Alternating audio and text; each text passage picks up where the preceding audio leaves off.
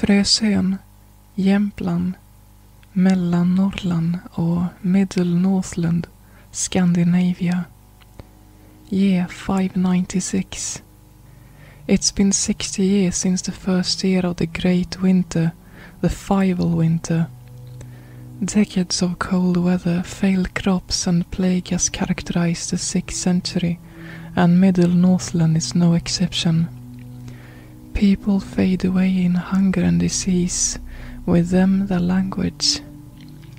In a few hundred years the world will be reborn anew, and what we know as the Viking Age takes off. But before all this, before the Great Winter, what did they speak here? What was spoken in Jämtland, Middle Northland, before the Viking Age?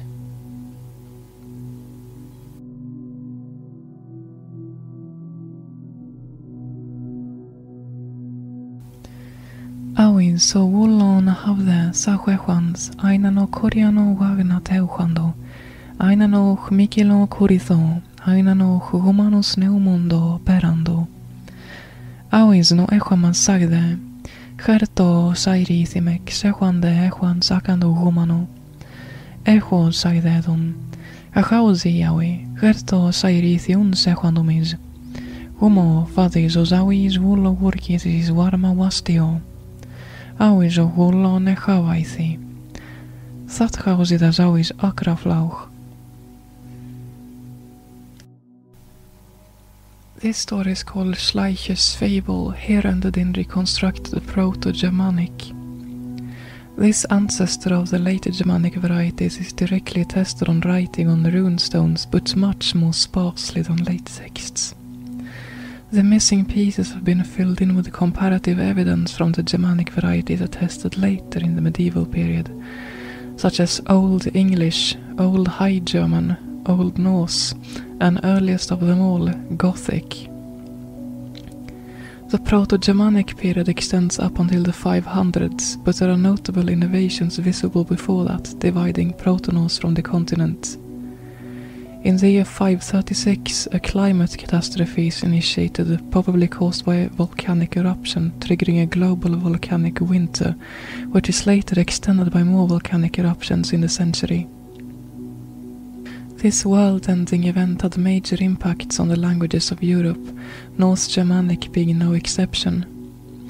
Between the catastrophe and the beginning of the Viking Age, perhaps the most dramatic change to ever occur in the language happened. Almost all unstressed short vowels were dropped. Harjawaldas were shortened to Haraldr, Thaka to Thak, Sechwamaz to Seum. New sounds arose from this period, the lost vowels of the unstressed syllables coloring the stressed vowels before they fell. Sokian became Sökia, Marko became Mork, Raunian became Röina, Horna became Horn, Suniwiz became Sunir. The language ended up a lot more compact than before, with many consonant classes and geminate consonants. Some differing developments split North Germanic into west and east. Beside them, Gotnish on Gotland, and between them, Old Dalekalian. North of it, Old Norse in Jämtland, Ångermanland, Medelpad. This northern dialect later developing into the dialect we know today in Middle Northland.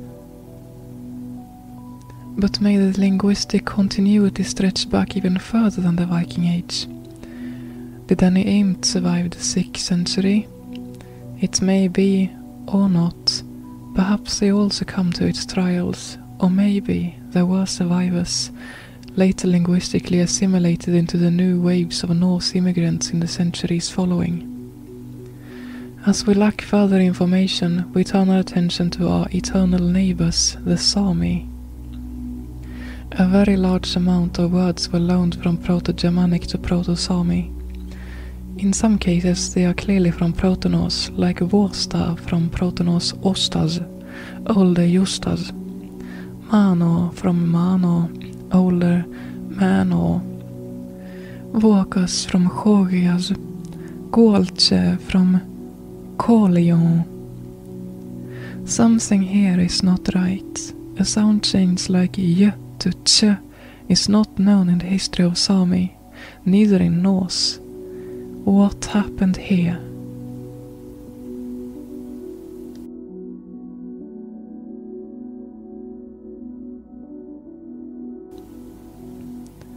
Let's collect loans from Proto-Germanic to Proto-Sami, those that had the J ending in Proto-Germanic.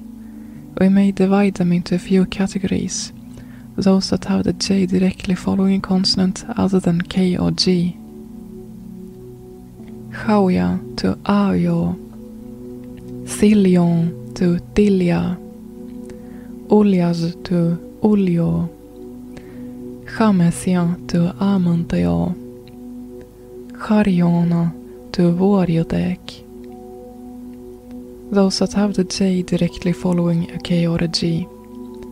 Arjo to Avjo, Charjar to Avtso, Chrujar to Rotso, Lukjon to Lukcho. We can also divide the words with an intervening vowel between the consonant and J into two groups. In the first, we have those that have the J in Proto-Germanic, which has been preserved as a J or an I vowel in Proto-Sami. Kaldijo to Galtojo, Chardijo to Hartojo, Raufja to Rafoje, Rannijo to Rannojo, Hilthijo to Hiltojo, Tinnijo to Tinnojo, Raunijos to Ravnojo, Chogias to Vuokas, Vilthias to Vilto, Ergias to Iros. But in the second group, something strange has happened. The Proto-Germanic J surfaces as an affricate in Sami. Skalajo to Skalcho, Dangujana to Tamtsotek, Langujon to Lamche, Kolion to Kolche, Braidiana to Ratchotek, Steinijon to Stancho, Danij to Dancho, Kvädia to Gatche, Vätio to Våtcho. As no change like y to ch is known in Sami, could it be that in this Proto-Germanic dialect there was a special development where y had fortified to fricative, at least between vowels and endings, as well as after velus? Then the loans wouldn't have been skalajo, but rather skalajo, danguijana, languijo, kolijo, and so on. Perhaps even syncopation of the preceding vowel had happened in the Germanic dialect, so the Proto-Sami speakers had actually heard something like skaljo, dangjana, langjo, koljo, braidjana, steinjo, danjiz, kvädja, vätjo.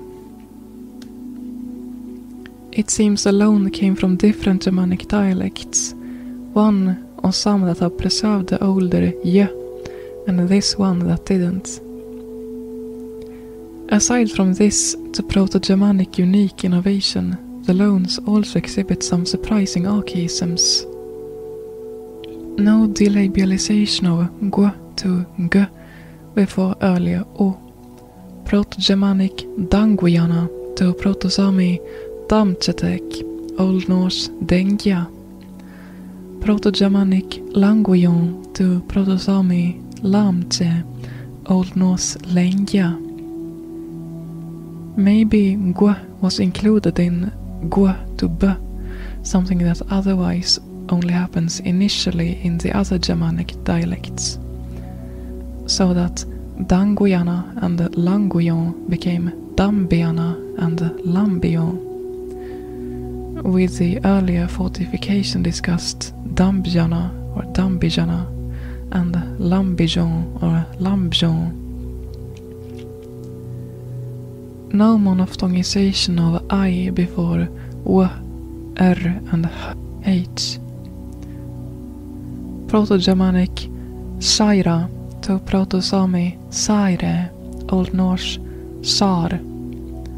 Proto-Germanic Aitingjo to Proto-Sami Aitenge, Old Norse Ätingi.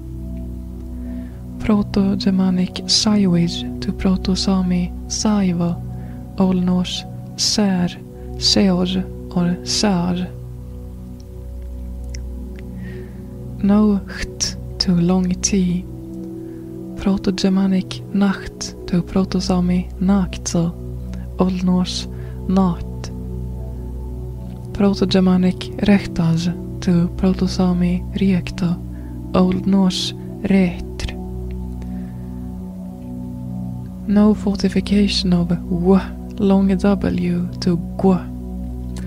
Proto-Germanic Skowo to Proto-Sami Skove, Old Norse Skogi. Proto-Germanic Skewaz to Proto-Sami Skeves, Old Norse Skygr. No lowering of to a change otherwise common to both North and West Germanic.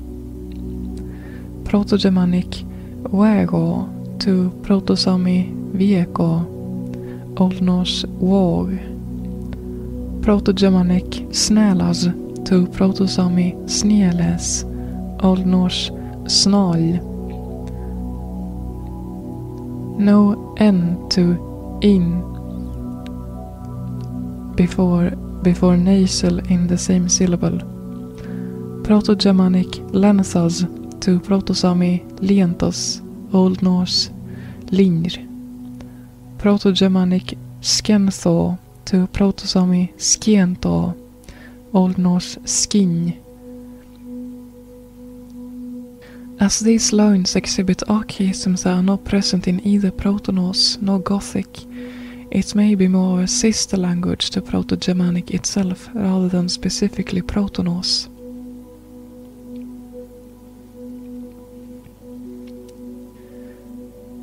Shoutout to Anta Aikio, who made the presentation How Did Lapland Become Sami?, reconstructing the interaction of Proto-Sami, Proto-Norse and Paleo-Laplandic language communities in the Iron Age. Without it, I wouldn't have known about these strange features in the loanwords. Ending with a practical example of how the Ghost-Northlandic dialect could have sounded compared to Proto-Germanic and Proto-Norse, based on the features we can reconstruct as differing from them. Skenthai sua languionons kutiamaz, lentho saira hau rechto kuti. Skinsa sua langionons kutiamaz, lintha sara hogu rechta kuti. Skenthai sua lambjonons kutiamaz, lentho saira hau rechto kuti.